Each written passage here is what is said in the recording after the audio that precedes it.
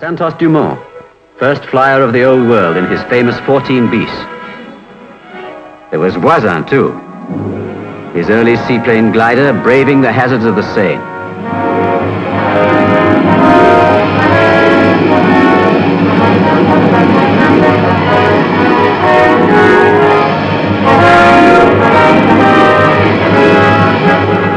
It was this that led the way to a successful powered biplane.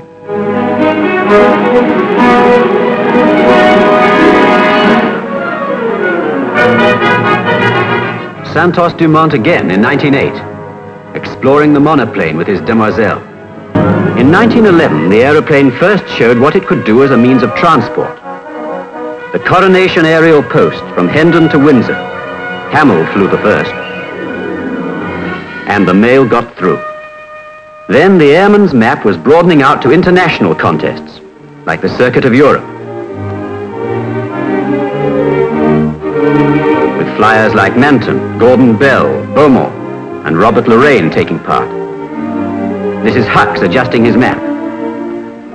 The monoplane men were in the lead, often flying Blériot aircraft.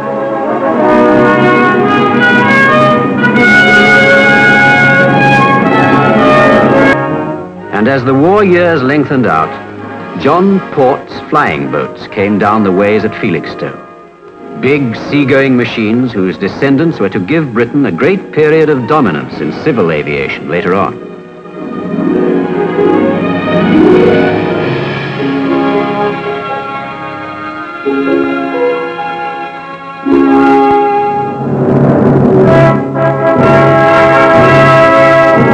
For a decade, Count Zeppelin had been developing the rigid airship. London was to grow familiar with his name. He was among the first to show that in a fighting world, there could be no more civilian.